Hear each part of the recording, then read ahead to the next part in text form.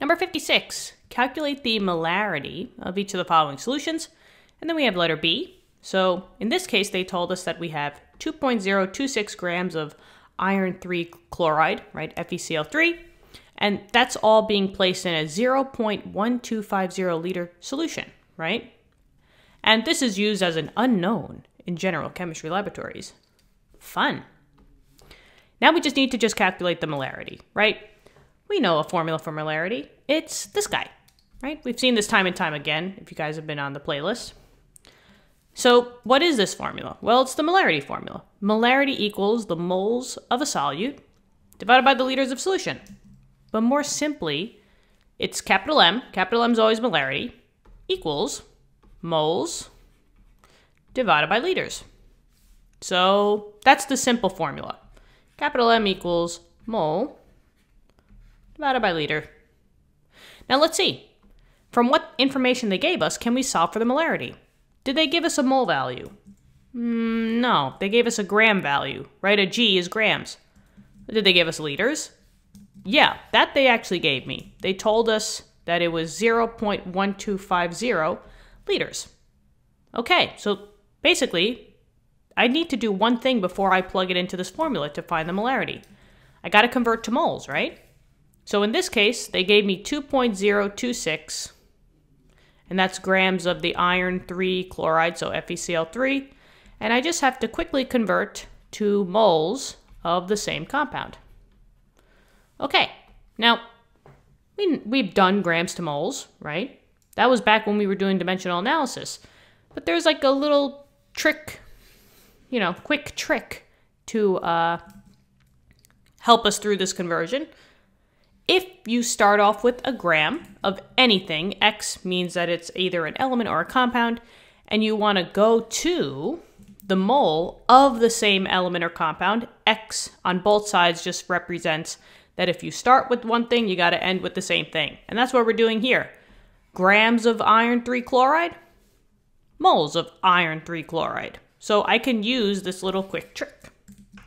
So if I start off with grams and I want to get to moles, all I got to do is take that gram value, the 2.026, and divide by the molecular weight, or the molar mass. They mean the same thing. The only thing is that, what is the molecular weight, right? Well, it's the mass that's on the periodic table. This is on the PT, periodic table. So I got to go find that number before I even do anything. So we got to take a step back, and we got to say, okay, what is the molecular weight of FeCl3? Well, we've done tons of problems calculating the molecular weight.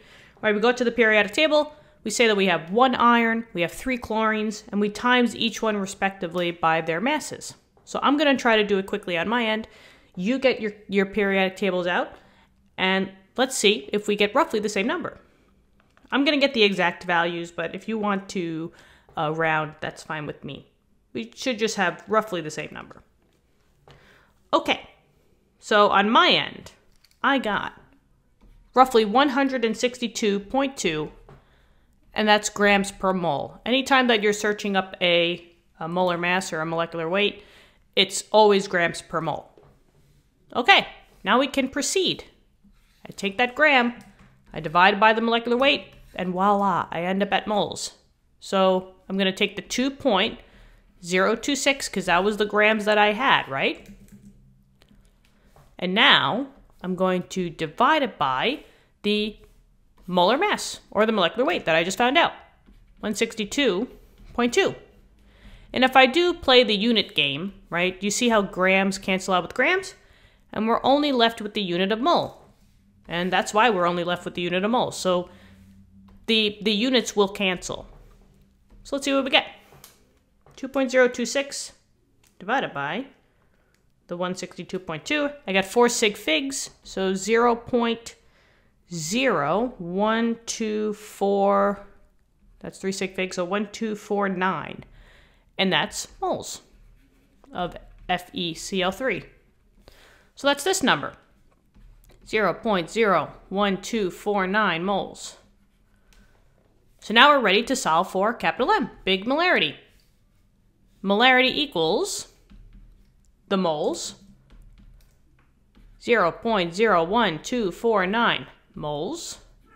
And you don't have to keep the units in there. I'm just going to keep the units just to show you that, you know, what the units for molarity is when we get our answer.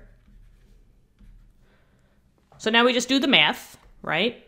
0.01249 divided by 0.1250. 0.01249 divided by 0.125. We have 4 sig figs, so 0.09992. And let's see. Well, we have a mole unit on the top. We have a liter unit on the bottom. Can these cancel? Are they the same? No, they're not. So I can't cancel them out. That's why the unit for molarity is, well, either capital M, that's acceptable, but more specifically, it is mole per liter. So that's it. Okay, guys. What do you think? Hopefully this helped. Let me know in the comments if it did. Give this video a thumbs up. Love to hear from you guys. And if you want, subscribe to the channel. Yeah, tell your friends, tell your classmates too. And I'll see you guys all in the next chapter. Not chapter. Question. Anyway. It's getting late. It's like, I don't know. What time is it? Oh my god, it's 2:13. It's 2:13 a.m., guys. But we're just going to keep rocking and rolling. I gotta finish these molarity questions for you guys. I'll see you in a little bit. Bye-bye.